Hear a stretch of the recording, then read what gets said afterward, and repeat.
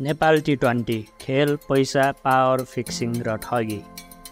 आजको भिडियोमा हामी यसै नेपाल T20 को विभिन्न विवाद, लुकेका विभिन्न पाटाहरू, खेलाडीमाथि भएको अन्याय, करोडौँ रुपियाँ घोटाला र कसरी नेपाली क्रिकेटको बदनाम गरियो भन्ने विषयमा चर्चा गर्नेछौँ। नेपाल T20 को कुरा गर्नु अगाडि हामी 2076 असोज 11 गते फर्किनुपर्छ। नेपाल क्रिकेट सङ्घ क्यानको निर्वाचनबाट त्यस दिन चतुरबहादुर चन्द सङ्घको अध्यक्षमा निर्वाचित भए। अध्यक्षमा निर्वाचित हुने बित्तिकै उनले अब क्यानले नेपालको सबैभन्दा ठुलो र उत्कृष्ट फ्रेन्चाइज लिग आयोजना गर्ने र त्यस लिगलाई अन्तर्राष्ट्रिय स्तरको बनाउने बताए।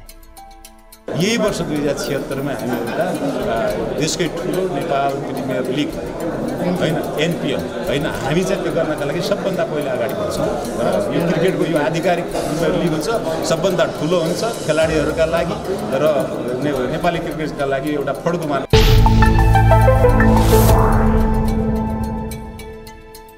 2077 मङ्सिर 3 चितवनमा सम्पन्न नेपाल क्रिकेट सङ्घ क्यानको बोर्ड बैठकमा पेश भएको एउटा प्रस्तावले नेपाली क्रिकेट तरङ्गित भयो। भारतको 7-3 स्पोर्ट्स प्रणालीलाई 10 वर्षका लागि 42 करोड रुपियाँ लिएर Nepal premier league T20 cricket प्रतियोगिता आयोजना गर्न दिने प्रस्ताव बैठकमा गरिएको थियो। क्यान आफैले लिग आयोजना गर्नुको सट्टा निजी, त्यो पनि विदेशी कम्पनीलाई बिना टेन्डर अधिकार दिने प्रस्तावको त्यति बेला निकै आलोचना भएको थियो। यद्यपि क्यान अध्यक्ष चतुरबहादुर चन्दले यो सम्झौता नेपाली क्रिकेटको हितमा रहेको भन्दै बचाउ गरे। बैठकको निर्णय जारी गर्दा नेपाल प्रिमियर लिग आयोजना गर्न सम्पूर्ण प्रतिनिधिको एकमत रहेको हुँदा यसका लागि केन्द्रीय कार्य समितिलाई कन्ट्र्याक्ट साइन प्रक्रिया अगाडि बढाउने जिम्मेवारी दिएको भन्दै सार्वजनिक गरियो। निर्णयमा कतै पनि 7-3 स्पोर्ट्सको नाम भने सार्वजनिक गरिएन।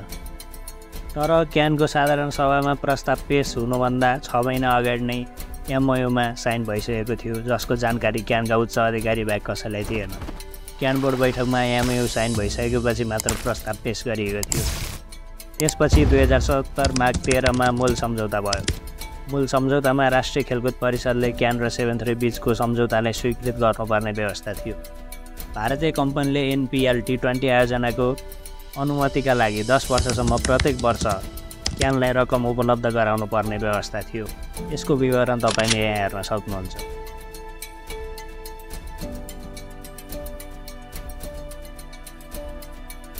नेपाल सरकारबाट मान्यता प्राप्त गर्नु अघि नै 7-3 ले क्यानलाई बुझाउनु पर्ने रकमका लागि निश्चित समय तोकिएको थियो।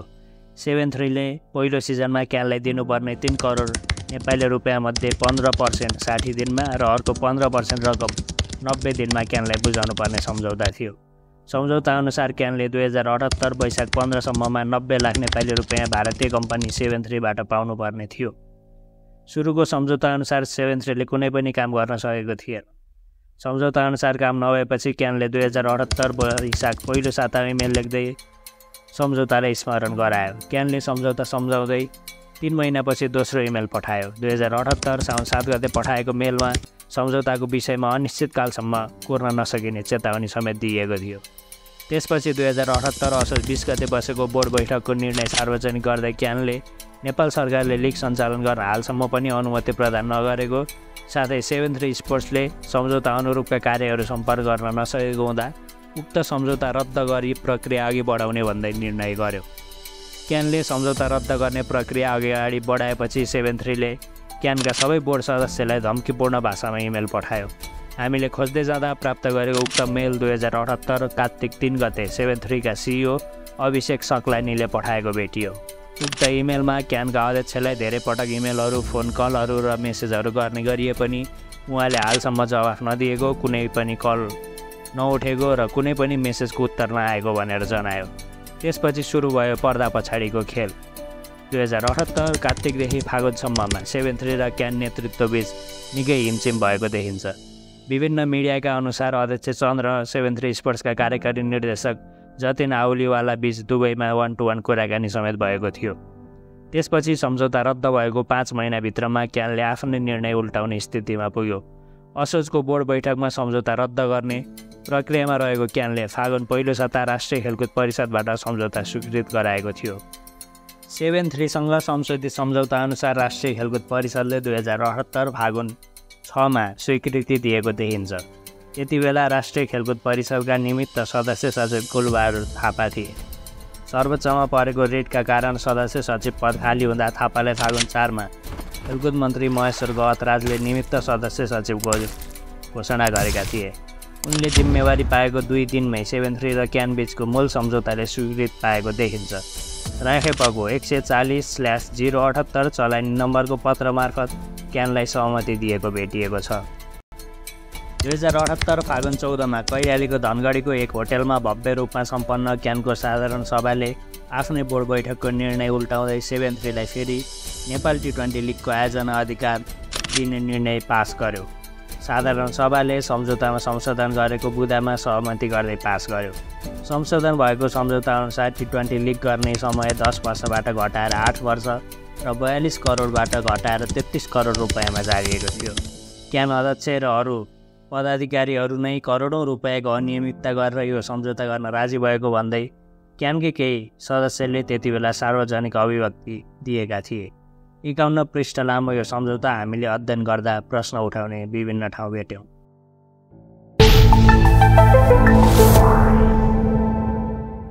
सम्झौता पत्रमा यो सम्झौता भारतको कानुन अनुसार भएको उल्लेख छ। सम्झौता पत्रको 21 नम्बर बुँदामा लेखिएको छ, यो सम्झौता भारतीय कानुन अनुसार भएको छ। सम्झौतामा कुनै विवाद आएमा र 15 दिनभित्र समाधान नभएमा भारतको कानुन अनुसार नयाँ दिल्लीमा विवादको निरूपण गर्ने उल्लेख छ। नेपाली क्रिकेटको सर्वोच्च निकाय क्यानले नेपाली क्रिकेटको लिगसँग सम्बन्धित कुनै विवाद नै भारतमा लगेर सल्टाउने खेदजनक सम्झौता गरेको भेट।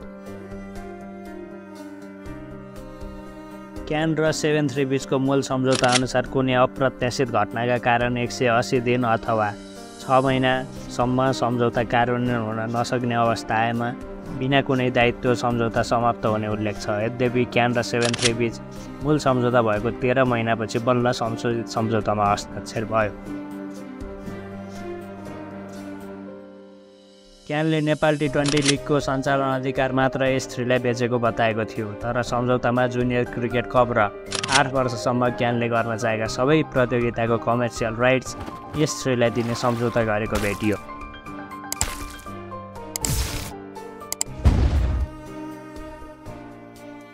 S3 ले क्यानको लोगो ट्रेडमार्क सबै 8 वर्षसम्म आफ्नो आवश्यकता अनुसार चलाउन पाउने भनेर क्यानले सम्झौता गरेको पनि देखिन्छ।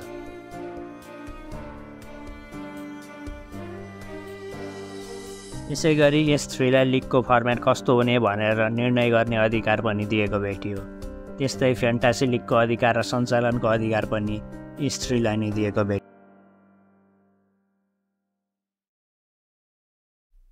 नेपाल T20 लिगमा भारतीय कम्पनी र लगानीकर्ता भित्राउन S3 ले अधिकार पाउने भनेर सम्झौता गरेको पनि भेटियो। S3 लाई क्रिकेट टिम खरिद र बिक्रीको अधिकार पनि दिएको देखियो।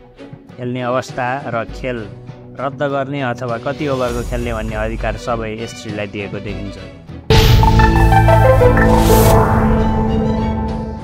अब कुरा गरौँ यस टुर्नामेन्टमा भएका 6 फ्रेन्चाइज टिमहरूको। लिगमा विराटनगर, जनकपुर, काठमाडौँ, पोखरा, लुम्बिनी र सुदूरपश्चिमको टिम हुने भनियो। उक्त टिमको स्वामित्व लिनका लागि क्यान र 7-3 ले टेन्डर आह्वान गरे। साउन 2 गते 4 टोलीको मालिक सार्वजनिक गरियो। कान्तिपुरको स्वामित्व कान्तिपुर नेपालका महेश सुवारले तथा नेपाली अल स्टार्स USA का सञ्जय शर्माले लुम्बिनी अल स्टार्सको स्वामित्व लिएका थिए। यस्तै विराटनगरको टिम डायमन्ड डिजिक्याप प्राइभेट लिमिटेड भारतका विक्रम यादव र भारतकै गोल्ड स्पोर्ट्स प्राइभेट लिमिटेडका गौरीशङ्कर धमनीले जनकपुरको टिमको स्वामित्व लिएको क्यानले घोषणा गरेको थियो। बाँकी 2 टिम भने सार्वजनिक गरिएन। त्यसपछि सिधै भदौ 23 गते पोखरा र फार वेस्टका टिम मालिकको जानकारी गराइयो। पोखराको स्वामित्व पोष्टराज ग्याउली, अतिश ग्याउली र सुबोध त्रिपाठीले लिएको र यस्तै फार वेस्टर्नको स्वामित्व बेलायतको यासार स्पोर्ट्स एन्ड मिडिया भेन्चरका रुपिन्दर बग्गाले लिएको जानकारी क्यानले गरायो। क्यानले यस बीचमा ICCबाट लिगको स्वीकृति पनि लियो। पहिला घोषणा गरिएको 4 टिममा कान्तिपुर क्यापिटल्स पनि थियो, तर पछि यो टिम लिगमा सहभागी भएन। कान्तिपुरले मङ्सिर 14मा नाम फिर्ता लिएको थियो। कान्तिपुर बाहिरिएपछि काठमाडौँ नाइट्सको नाममा नेपाली स्पोर्ट्स भेन्चर सहभागी भएको र यसका मालिक नवीन कणेल रहने भनेर मङ्सिर 22 मै हतारमा घोषणा गरियो। कम्पनी रजिस्ट्रार कार्यालयमा बुझाएको पत्र हेर्दा 7-3 र विभिन्न टोलीबारे अरू रहस्यमय कुरा भेटिन्छ। सुरुमा त राखेपको सहमति बिना यी कम्पनीहरू दर्ता गर्न गएको भेटियो। कम्पनी रजिस्ट्रारको कार्यालयका अनुसार 7-3 स्पोर्ट्सको दर्ता नम्बर 304101 हो। कम्पनीमा जतन आउलीवालिया सहित सपना आउलीवालिया र सन्दीप सिंह बग्गा सञ्चालक रहेको देखियो। Biratnagar super किङ्सका diamond डिजिक्याब sports private लिमिटेडको रूपमा दर्ता भएको थियो। यसको दर्ता नम्बर 304105 हो। यो कम्पनीमा विराटनगरका राकेश कुमार गुप्ता, ममता खण्डेवाल, दीपक खण्डेवाल, शिखा धमानी, पूजा यादव र चन्द्रशेखर शर्मा संलग्न रहेको देखियो। सुरुमा घोषणा गरिएका मालिक विक्रम यादवको नाम भने भेटिएन। जनकपुर रोयल्सको मालिक कुले गोल्ड स्पोर्ट्स प्राले दर्ता गरेका थिए। यसको दर्ता नम्बर 304103 हो। यसको सञ्चालकमा गोविन्द खण्डेवाल र सुनिल सोनीको नाम छ। सुरुमा मालिक भनेर घोषणा गरिएका गौरी शङ्कर धमानीको नाम भेटिएन। आखिर मालिक को हो त? सबैभन्दा विवादास्पद 3 जनकपुर, विराटनगर, फार वेस्ट र काठमाडौँको खास मालिक को हो त? विभिन्न समयमा विभिन्न व्यक्तिको नाम मालिक भनेर घोषणा गरिएकाले यसको मालिक को हो भनेर भन्न सकिँदैन। तर यी टिम 7-3ले नै डमी खडा गरेर बनाएको भन्ने शङ्का गर्ने प्रशस्त आधार देखिन्छन्। जस्तै फार वेस्टको मालिक भनिएको रुपिन्दर बग्गा र 7-3का सन्दीप सिंह बग्गाको कनेक्सन के हो त? सुरुमा मालिक भनेर घोषणा गरिएका कुनै पनि नामहरू किन कम्पनी रजिस्ट्रारको कार्यालयमा दर्ता गरिएको कागजमा भेटिएन? जस्ता थुप्रै प्रश्न यहाँ उठाउन सकिन्छ। बाँकी आधारहरू अगाडि भिडियोमा खुल्दै जानेछन्।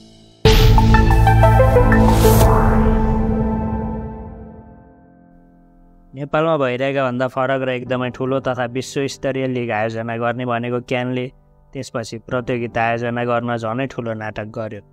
प्रतियोगिता नै 4 पटकसम्म सर्यो। पहिलो पटक असोज 8 गतेबाट प्रतियोगिता गर्ने भनेर घोषणा गरियो। त्यसपछि त्यसलाई पोस्टपोन गरेर मङ्सिर 27बाट गर्ने घोषणा गरियो।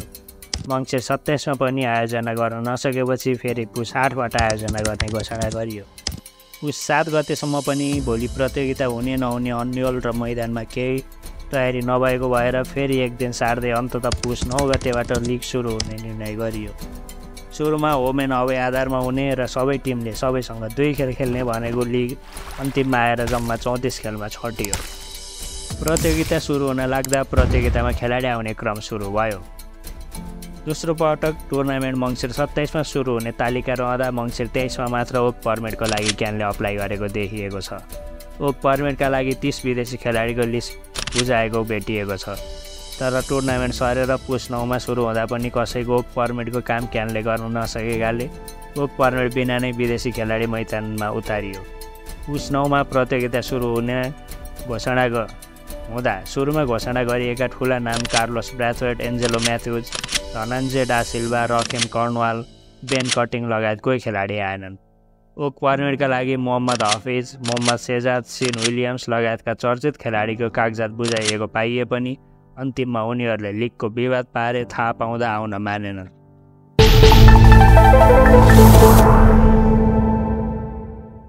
अब जाउँ पुस 9 तर्फ, जहाँबाट क्यान र 7-3को पैसा, पावर र धोकाको कहानी सुरु हुन्छ। क्यानले टुर्नामेन्ट सुरु हुन अगाडि 7-3ले दिनुपर्ने पैसा नै पाएको थिएन। तर सुरु हुने बेला करिब 1 करोड रुपियाँ 7-3ले अन्तिममा आएर बल्ल दिएको देखिन्छ।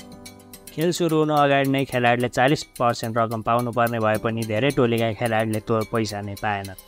प्रतियोगिता हुँदै जाँदा लुम्बिनीको टोलीमा कुनै समस्या आएन र उसले आफ्ना खेलाडीलाई आफ्नो सम्झौता अनुरूपमै पैसा तिरिरहेको थियो। त्यसपछि पोखराले पनि खेलाडीलाई पैसा तिरेको देखिन्छ। बाँकी 4 टिममा भने पैसा नदिएर ठुलो विवाद नै सिर्जना भयो। टुर्नामेन्ट खेल्न आएका सबैभन्दा ठुला नाम थिए सिकन्दर राजा। उनी पहिले पनि एभरेस्ट प्रिमियर लिगमा विराटनगरको टोलीबाट खेलेका थिए। उनलाई विराटनगरबाट इपिएल खेल्ने भनेर झुक्क्याएर नेपाल ल्याएको पत्ता लागेको छ। एक खेलाडीका अनुसार उनले होटेल आएपछि मात्र नयाँ लिग र विवादबारे थाहा पाएका हुन्। यहाँ आएपछि उनले पैसा माग्दा नपाएको, टिममा विभिन्न गलत गतिविधि देखेपछि यहाँ केही ठिक छैन, गलत भइरहेको छ भन्दै केही दिनपछि प्रतियोगिता नै छाडेर बिना पैसा फिर्ता भएका थिए। प्रतियोगितामा फार वेस्ट, काठमाडौँ, विराटनगर र जनकपुरका खेलाडीले आफ्नो टिम मालिकलाई नै चिनेनन् र भेटेनन्। काठमाडौँका कप्तान ज्ञानेन्द्र मल्लले आफूले टिम मालिक नचिनेको र अहिलेसम्म कुरा पनि नभएको बताए। यस टिमको मालिक कहिले नदेखिए पनि टिमको चिफ फाइनेन्सियल अफिसियल भनेर खटाइएका विकास ध्यानीले खेलाडीहरूलाई आइपिएल खेलाउने लोभ देखाउँदै स्पट फिक्सिङका लागि अप्रोच गरेको भेटियो। उनी 7-3का जतिनकै निर्देशनमा टिममा सामेल भएको र अप्रोच गरेको तथ्य खुल्यो। मलेसियन खेलाडी बिरनदीप सिंहले एन्टी करप्सन युनिट र ज्ञानेन्द्र मल्ललाई कुरा रिपोर्ट गरेपछि यसको पर्दाफास भयो। प्रतियोगिताको बिचमा काठमाडौँका प्रशिक्षक चेतन नन्दा पनि भारत फर्के। ज्ञानेन्द्र मल्लले उनले टिममा धेरै दबाब दिइरहेको बताएपछि उनलाई र विकास ध्यानीलाई क्यानले फिर्ता गरेको थियो। एलिमिनेटर खेलमा काठमाडौँ नाइट्सको प्लेइङ 11मा सबै खेलाडी नेपाली थिए। पैसा पनि नपाएको र म्याच फिक्सिङको विवाद बढेपछि विदेशी खेलाडीहरू पैसा नै नपाएपछि पैसा दिने आश्वासन मात्र लिएर घर फर्किएका थिए। यस खेलमा काठमाडौँका खेलाडीलाई पानी पनि अर्कै टिमका खेलाडीले दिएका थिए। यसै गरी जनकपुर र विराटनगरमा पनि यस्तै विभिन्न घटना भेटिए। नेपालका अनुभवी फास्ट बलर र घरेलु टुर्नामेन्टका सफल कप्तान सोमपाल कामी हुँदाहुँदै जनकपुरले वेस्ट इन्डिजका ट्रेवन ग्रिफिथलाई कप्तान घोषणा गर्यो। यस प्रतियोगिता अगाडि उनको नाम खासै कसैले सुनेको नै थिएन, तर उनी कप्तान बनाइए। नेपालका पूर्व कोच उमेश पटवाल यस टिमका मुख्य प्रशिक्षक थिए, तर उनले पनि बिचमै प्रतियोगिता छाडेर गएका थिए। प्रतियोगितामा उत्कृष्ट प्रदर्शन गरिरहेका वेस्ट इन्डिजका च्याडविक वाल्टन लगायत केही खेलाडी खेल चल्दा होटेल छोड्नै मानेनन्। तलब नपाएपछि उनीहरूले यस्तो गरेका थिए। विराटनगरमा त झन् नेपाली राष्ट्रिय टोलीका कप्तान रोहित पौडेल र सिकन्दर राजा हुँदाहुँदै वेस्ट इन्डिजका आन्द्रे मकार्थीलाई कप्तान घोषणा गरियो। 35 वर्षीय मकार्थीले वेस्ट इन्डिजबाट जम्मा 1 T20 अन्तर्राष्ट्रिय खेलेका थिए भने जम्मा 5 रन मात्र बनाएका थिए। आफ्नै देशको कप्तानलाई छाडेर त्यही देशको लिगमा नाम नै नसुनेको व्यक्तिलाई कप्तान बनाएको असहज दृश्य यस टिममा देखियो। यस टिमका म्यानेजरको रूपमा भारतका राहुल शर्मालाई राखिएको थियो। उनी र कप्तान मिलेर धेरै खेलाडीलाई प्रलोभनमा पार्ने कोसिस गरेका थिए। रोहित पौडेलले कप्तानको बारेमा रिपोर्ट गरेपछि उनलाई खेल्नबाट रोक लगाइएको थियो। 16 पुसमा भएको विराटनगर र जनकपुर बीचको खेलमा जनकपुरले विराटनगरलाई 190 रनको टार्गेट दिएको थियो। यो टार्गेट भेट्न सुरुबाट एग्रेसिभ खेल्नुपर्ने भन्दै कोच लिन्डन फ्रेजरले नेपालका आक्रामक ब्याट्सम्यान प्रदीप ऐरी र विदेशी खेलाडी गुरान्सु शर्मालाई ओपनिङ पठाउने निर्णय लिए। तर त्यस निर्णयमा हस्तक्षेप गर्दै म्यानेजर राहुल शर्मा र क्याप्टेन मकार्थीले आफू र गुरान्सु शर्मा ओपनिङ जाने निर्णय गरे। ओपनिङ गएको त्यो जोडीले पावर प्लेमा जम्मा 29 रन बनायो। यसले पनि यस खेलमा फिक्सिङ भएको आधार दिन्छ, किनभने टियुको फ्ल्याट पिचमा पहिलो इनिङमा त्यति धेरै रन बनिसकेको अवस्थामा ओपनिङ जोडी नै परिवर्तन गरेर त्यति थोरै रन बनाउनु स्वाभाविक देखिँदैन। त्यसपछि लिगले नयाँ मोड लियो। लिगका कमेन्टेटर सचिन तिमेल सिन्हाले फिक्सिङ भएको भन्दै टुर्नामेन्ट छोडेको घोषणा गरेपछि झन् यो सबै घटनाले नाटकीय रूप लियो। क्यानले गलत सूचना नफैलाउन आग्रह गर्दै विज्ञप्ति समेत निकाल्यो। लिगमा सबैको भाग चल्यो। 7-3 स्पोर्ट्सका जतिन नै परिवारसहित पुस 18 गते भारत भागे। उनले आफ्नो ज्यानलाई खतरा रहेकाले भारत आएको बताए पनि म्याच फिक्सिङमा सिआइबीले अनुसन्धान गरिरहेको थाहा पाएपछि उनी प्रतियोगिता नै छाडेर भागेका थिए। उनी भारत गएपछि नयाँ तथ्य खोले। उनले केही दिन अगाडि प्रतियोगिता 15 दिन रोकेर दुबईमा सार्न क्यानसँग प्रस्ताव गरेका थिए, तर क्यान यसमा राजी नभएपछि उनी भारत भागेका थिए। दुबई सार्ने प्रस्ताव गरेर उनी लिग नै अन्यलमा पारेर भाग्ने योजनामा रहेको पुष्टि हुन्छ। यस प्रतियोगितामा फिक्सिङमा केही खेलाडी पक्राउ परेको र अरू खेलाडीमा पनि अनुसन्धान भएको तथ्य सबैलाई थाहा नै छ। यस विषयमा अदालतमा मुद्दा चलिरहेको हुनाले त्यस विषयमा भने हामी प्रवेश गर्ने छैनौँ र कुनै धारणा पनि प्रस्तुत गर्ने छैनौँ।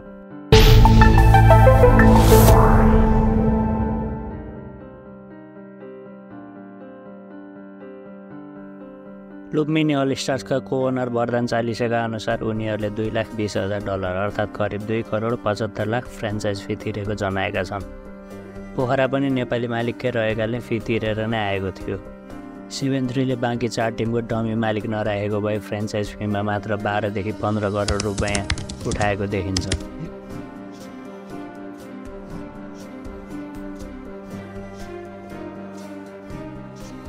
लुम्बिनी अल स्टार्सका अनुसार उनीहरूले ओक पर्मिटका लागि करिब 10 लाख रुपियाँ खर्च गरेको र अहिलेसम्म पनि ओक पर्मिटको पत्र नपाएको, पैसा पनि फिर्ता नपाएको जनाएका छन्। एकजनाको ओक पर्मिटका लागि करिब $100 अर्थात् 13,000 रुपियाँ लाग्छ।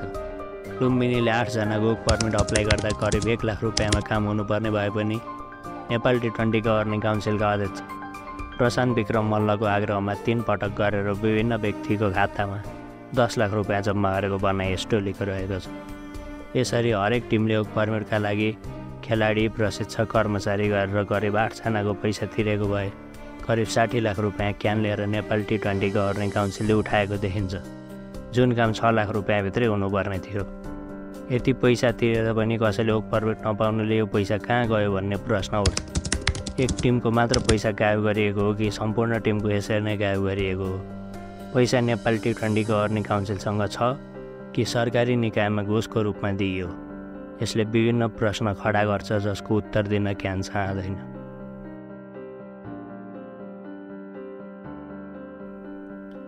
प्रतियोगिताको एक दिन अगाडि मात्र मुख्य प्रायोजकका रूपमा 1x ब्याट ल्याइयो।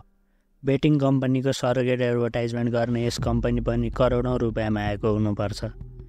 यति ठुलो प्रतियोगितामा स्पोन्सरै एक कम्पनी मात्र थियो। ट्यु मैदानभरि 1x ब्याट बाहेक अरूको विज्ञापन देखिएको थिएन। यसले पनि ठुलो प्रश्न निम्त्याउँछ।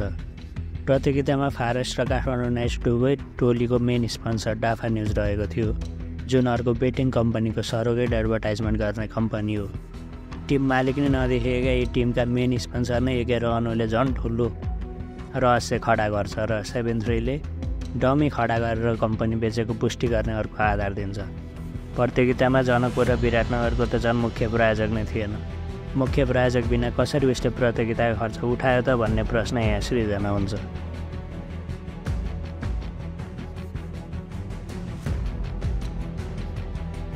यस लिगको टिभी राइट 7-3 स्पोर्ट्सले युरो स्पोर्ट्सलाई बेचेको थियो। नेपालमा एक्सन स्पोर्ट्सलाई र भारतमा डिजिटल राइट फ्यानकोडलाई बेचेको थियो। यसै गरी अरू देशमा डिजिटल राइट S6 एपलाई बेचेको थियो, जुन एप 7-3को आफ्नै एप। यो लिगको टिभी राइट्स पनि करोडौँ मूल्यमा बिक्नुपर्ने हो। टिभी राइट्स कतिमा बेचेको भनेर टिम मालिकलाई पनि जानकारी दिइएन। टिभी राइट्सबाट आएको पैसा फ्रान्चाइज टोलीमा बाँड्नुपर्ने भए पनि 7-3ले एक सुगु कसैलाई दिएको छैन।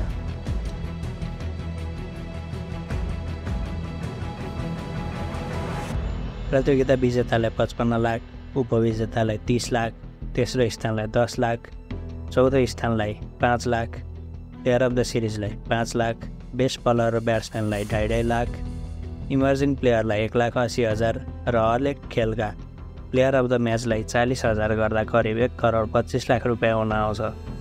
जसमध्ये कुनै पैसा पनि 7-3ले नतिरी प्रतियोगिता नसकिँदै भाग्यो भने सो पैसा अहिलेसम्म पनि 7-3ले कसैले दिएको छैन।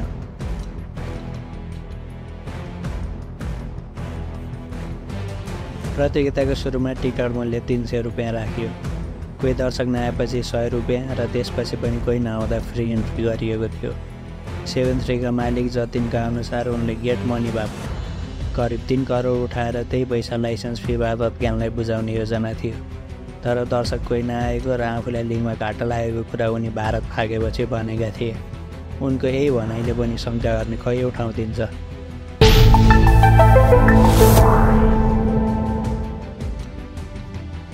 7-3को दर्ता पत्रमै जुवागर सञ्चालन गर्ने उद्देश्य भनेर लेखिएको छ। यदि 7-3ले सबै टोली डमी खडा नगरी बेचेको भए करिब 15 करोड फ्रेन्चाइज फीबाट नै उठाएको देखिन्छ। त्यसमा स्पोन्सर टिभी डिल लगायत रकम जोड्दा करिब 20 करोड आम्दानी सजिलै हुन्छ। यसमा उसले क्यानलाई पहिलो सिजनबाट तिर्नुपर्ने 3 करोड 90 लाख रुपियाँमा 2 करोड 20 लाख रुपियाँ मात्र तिरेको छ। टिभी डिलको पैसा कसैले पनि बाँडेको छैन र प्रतियोगितामा दिनुपर्ने पुरस्कार रकम कसैलाई दिएको छैन। यसरी उसको खर्च कटाउँदा पनि करोडौँ फाइदा हुने देखिन्छ।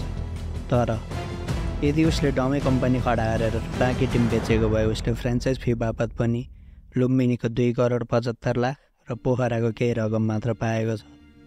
त्यसबाट क्यानलाई 2 करोड 20 लाख तिर्दा र तिर्नुपर्ने रकम पनि 1 करोड 70 लाख बाँकी रहँदा स्पोन्सर टिभी राइटको पैसा जोड्दा पनि उसले फाइदा गरेको देखिने आधार छैन। उसको यही डम्मी कम्पनी मार्फत फिक्सिङको जालो उदाङ्गो हुने देखेर भारत भागेको देखिन्छ। यसै गरी लुम्बिनीका मालिक बाहेक पोखराका मालिक बेला बेला मिडियामा देखिए पनि बाँकी टिमका मालिकले अहिलेसम्म केही बोलेका छैनन्। यसले पनि उनीहरू डमी रहेको शङ्का गर्न सकिन्छ। यो लिग सञ्चालन गर्नुमा 7-3को उद्देश्य नै फिक्सिङ गराउने, नेपाली क्रिकेटर फसाउने र आफ्नो गोजी भर्ने भन्ने देखिन्छ। तर यस्तो छर्लङ्ग रूपमा सुरुबाट यस्तै हुन्छ भन्ने थाहा पाउँदा पाउँदै पनि क्यानले किन केही गरेन त?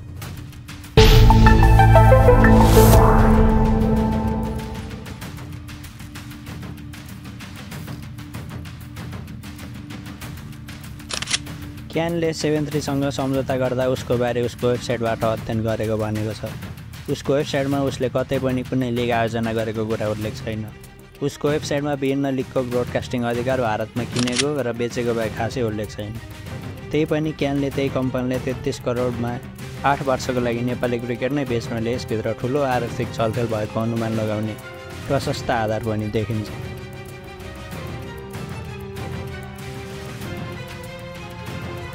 हार्वेस्ट र काठमाडौँका खेलाडीले अहिलेसम्म लिग खेले बापतको तलब पाएका छैनन्। विश्वस्तरीय लिग गर्ने भन्दै अरू लिगले सञ्चालन अधिकार नदिने र अन्तिममा खेलाडीलाई पैसा नै नदिए भाग्दा पनि केही गरेको छैन। प्रतियोगितामा खेलाडीलाई जसरी पनि पैसा दिलाउने बाचा गरेको क्यानले अहिलेसम्म त्यसो गर्न सकेको छैन। नेपाली क्रिकेटको बेइज्जत भएको नैतिक जिम्मेवारी लिएर क्यानले खेलाडीलाई तत्काल पैसा दिलाउनु पर्छ।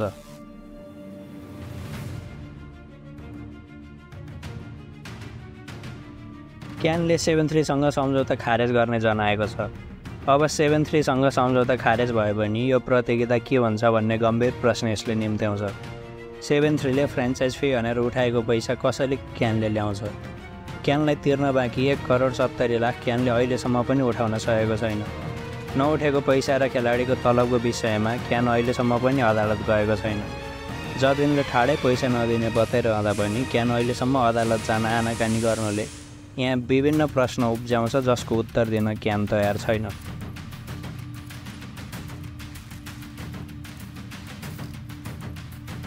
प्रतियोगिताको पुरस्कार रकम दिलाउन क्यानले पहल नै गरेको छैन।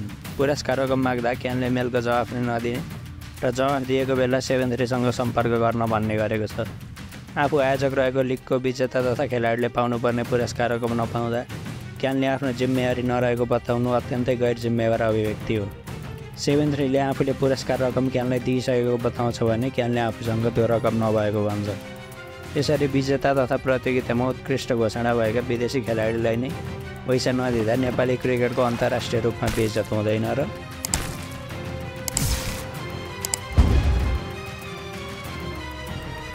लुम्बिनी अल स्टार्सका लगानीकर्ताहरू आफूले टिममा 9 करोड खर्च गरेको बताउँछन्। यत्रो लगानी गरेर टिम बनाएपछि जितेको पुरस्कार रकम बाहेक कुनै पनि सुविधा क्यान र 7-3बाट नपाउनुले भविष्यमा नेपाली क्रिकेटमा लगानी गर्ने व्यक्तिको लागि विश्वास होइन अविश्वासको मात्र वातावरण सिर्जना हुन्छ। क्यानले यी लगानीकर्तालाई व्यवस्था गर्नुले पक्कै पनि राम्रो मेसेज जाँदैन। प्राइभेट इन्भेस्टर बिना नेपाली क्रिकेट अपुरो नै हुन्छ। क्यानको यस्तो व्यवस्थाले नेपाली क्रिकेटमा इन्भेस्ट गर्न खोज्ने प्राइभेट इन्भेस्टरलाई पक्कै पनि निरुत्साहित गर्छ र यसले दीर्घकालमा नेपाली क्रिकेटलाई ठुलो असर पुर्याउने निश्चित छ।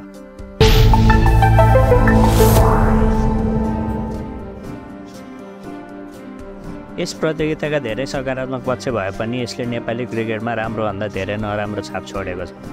7-3सँगको सम्झौताका धेरै बुँदामा प्रश्न उठाउने ठाउँ देखिएर चारैतिरबाट प्रश्न उठाउँदा पनि एकपटक खारेज गरेर पुनः सोही कम्पनीसँग सम्झौता गर्नुमा बदनियत देखिन्छ। सम्झौता भएर नेपाली क्रिकेट टिम लिग 2 खेल्न नामिबिया जानु अगाडि अभ्यासको लागि दिल्ली जाँदा दिल्ली पुगेकै दिन 7-3ले डिनर पार्टी राखेको थियो। त्यहाँ नेपाली खेलाडीलाई क्रिकेट किट स्पोन्सर गर्ने सबैले आइफोन किनिदिने भन्दै लोभ देखाएको कुरा खेलाडीहरूले क्यानमा रिपोर्ट गरिसकेका थिए। अभ्यासका लागि गएका खेलाडीलाई एक दिन अभ्यास नै गर्न नदिएर दिनभरि गुडगाउँ स्थित 7-3को कार्यालयमा राखिएको थियो। यहाँबाटै बदनियत देखिएको र यो कुरा क्यानले थाहा पाइसक्दा पनि क्यानले ढाकछेप गर्न खोज्यो। क्यानले सम्झौता खारेज गरेपछि 7-3को इमेल आउने बित्तिकै फेरि आफ्नो निर्णयबाट पछि हट्यो। प्रतियोगितामा 7-3बाट पाउनुपर्ने पैसा अहिलेसम्म क्यानले नपाउँदा पनि क्यान अदालत जान हिचकिचाउँदैछ। खेलाडीले नपाएको तलब, प्रतियोगितामा पाउनुपर्ने पुरस्कार राशि अहिलेसम्म नपाउँदा पनि क्यान मौन देखिन्छ। टिम ओनरका बारेमा प्रश्न उठेर डमी ओनर खडा गरेको यति धेरै आधार देखिँदा पनि क्यान चुप देखिनु, वर्क पर्मिटका लागि 10 गुणा धेरै पैसा माग्नु, वर्क पर्मिट अहिलेसम्म पनि नदिनुले यस प्रतियोगिता र सम्झौतामा पर्दा पछाडि ठुलो आर्थिक अनियमितता भएको शङ्का गर्ने आधार भने पक्कै दिन्छ। यस प्रतियोगिता गर्नुमा क्यानको नियत पक्कै गलत थिएन। नेपाली प्लेयरलाई कम्तीमा 5 देखि 15 लाखसम्म स्यालेरी दिनु अत्यन्तै उत्कृष्ट कदम थियो। तर ग्लोबल टेन्डर नखोली एक कम्पनीलाई सिधै ठेक्का दिनु, प्लेयरको स्यालेरी र विनिङ प्राइज अहिलेसम्म पुरा नदिँदा पनि क्यान मौन बस्नुले यहाँभित्र केही चलखेल भएको भन्ने पक्कै पुष्टि गर्छ। आर्थिक अनियमितता भयो कि भएन त्यो हामीले छानबिन गर्न पनि सक्दैनौँ र हामीलाई अधिकार पनि छैन। यो गर्ने काम अख्तियारको हो जसले यसको बारेमा लेखेको पत्र पनि हामीसँग छ। यति धेरै अनियमितता हुँदा पनि र विभिन्न प्रमाण रहँदा पनि यसमा राखेपा लगायत अरू निकायबाट छानबिन नहुनु र भएको छानबिनबाट पनि केही कारबाही नहुनु पनि रहस्य भएछ। नेपाली क्रिकेटलाई सदाका लागि बदनाम गर्ने र अन्तर्राष्ट्रिय स्तरमा बेइज्जत गर्ने काम यो प्रतियोगितामा भएको छ, जसको जिम्मेवार क्यान हो। नेपाली क्रिकेटलाई यसरी बदनाम गराउने र नेपालका लाखौँ क्रिकेट प्रेमीले सुइक नै नपाउने गरी नेपाली क्रिकेट भारतको एक जुवा घरलाई बेच्न खोज्ने समूह हाम्रो क्रिकेट हाँक्न सक्षम छ त? यसको बारेमा बाँकी धारणा र छलफल हामी हाम्रा दर्शकलाई नै छोड्छौँ। सल्लाह सुझावको लागि तल कमेन्ट गरिदिनु हुनेछ भन्ने आशा राख्दै यस भिडियो लाइक र सेयर गरेर सम्पूर्ण नेपाली क्रिकेट प्रेमीसम्म पुर्याइदिनु हुन अनुरोध गर्दछु। हामीलाई सब्सक्राइब गर्न नबिर्सनुहोला। अर्को भिडियो छिट्टै लिएर आउनेछौँ। धन्यवाद।